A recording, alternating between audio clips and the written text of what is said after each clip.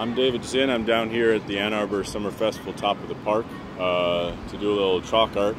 I'm Ann Arborite, been here doing freelance art my whole life and doing sidewalk art the last 5 years or so.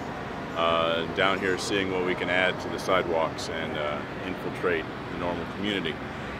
We have here a perfectly respectable piece of concrete, nicely made, but not particularly inspiring. So I'm just going to see if we can stare at it long enough to see some good art there, and then make it happen.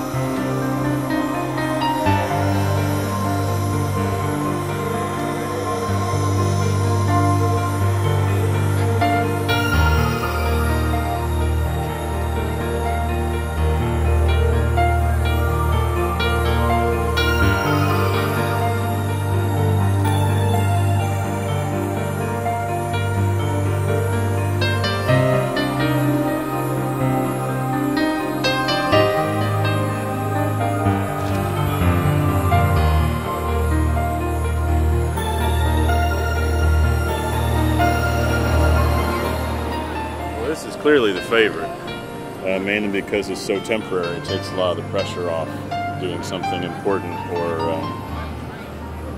art-worthy. And it's also really messy. And most of the other media I work with are relatively clean.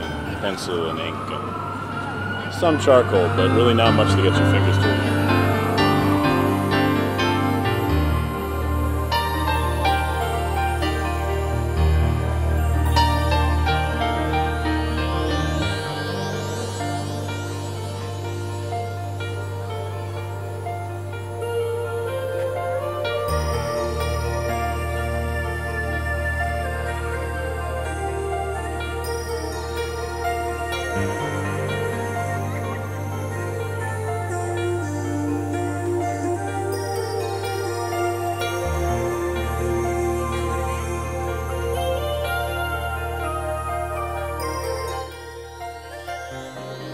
Well, I mean, frankly, since I'm keeping myself busy doing it, I'm always surprised whenever anybody wants to stop and watch, because there really isn't that much to see.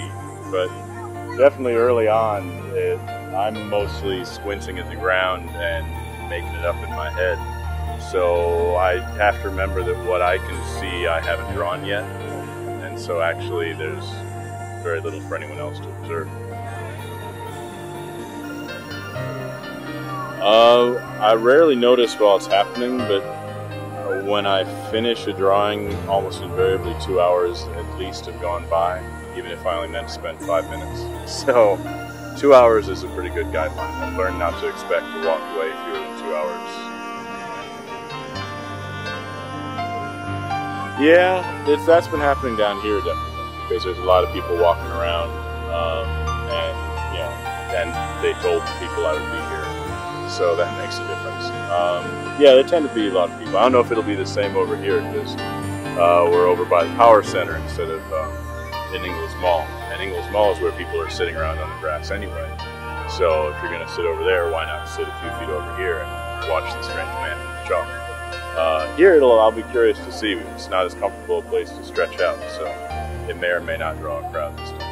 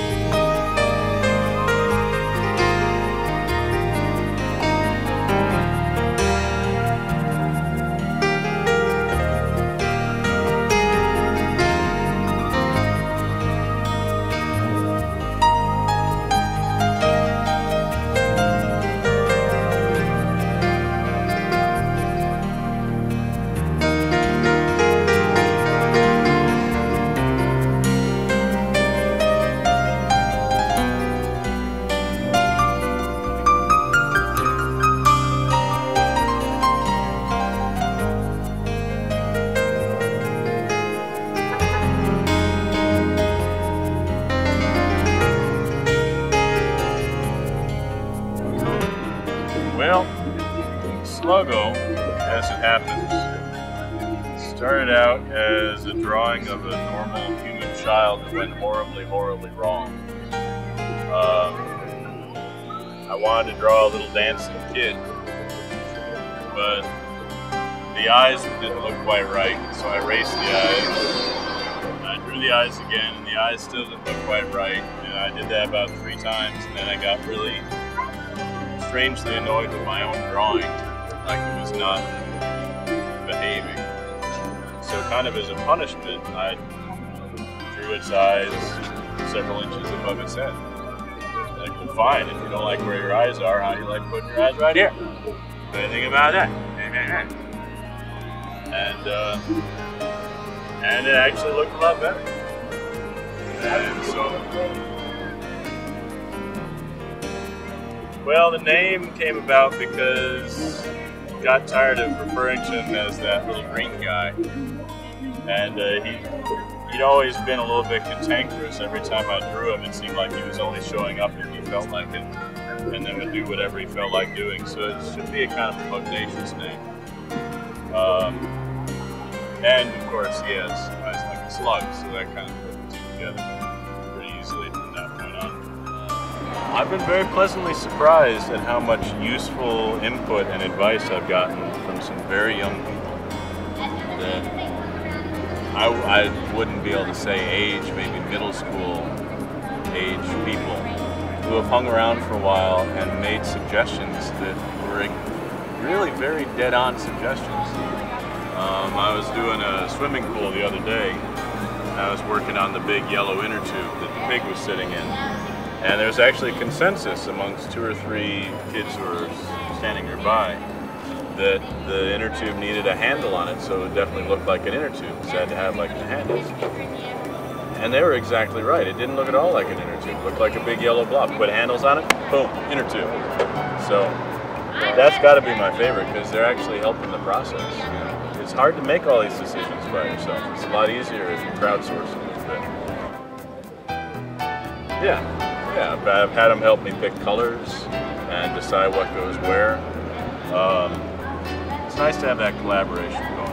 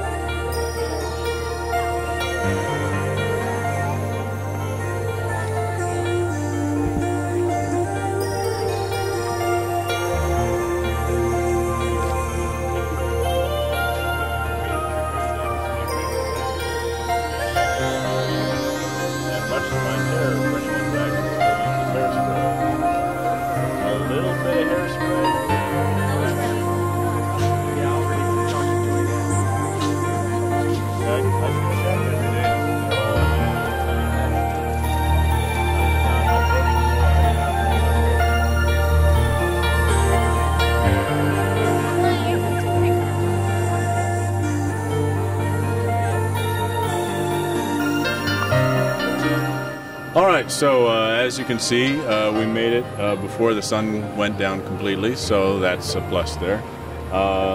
We managed to get Sluggo to show up, which is good, because he doesn't always. The pig has been a little misbehaved this time. I was trying for a terrified pig, redrew his face several times, and have now realized that the pig knows no terror. And that is now going to be his tagline. And this, to my mind, is a dinosaur. Unfortunately, I'm working with a very 1970s concept of dinosaurs, which is really more dragon. And most of the young people who have walked past today have made it clear that I do not know what a dinosaur looks like. So, we've learned a lot today, but it was a lovely day for it. Hopefully it won't rain for a few hours and we can surprise people with dragon emerging from the parking structure. Oh yeah, alright. So this is David Zinn down on the ground at the Ann Arbor Summer Festival.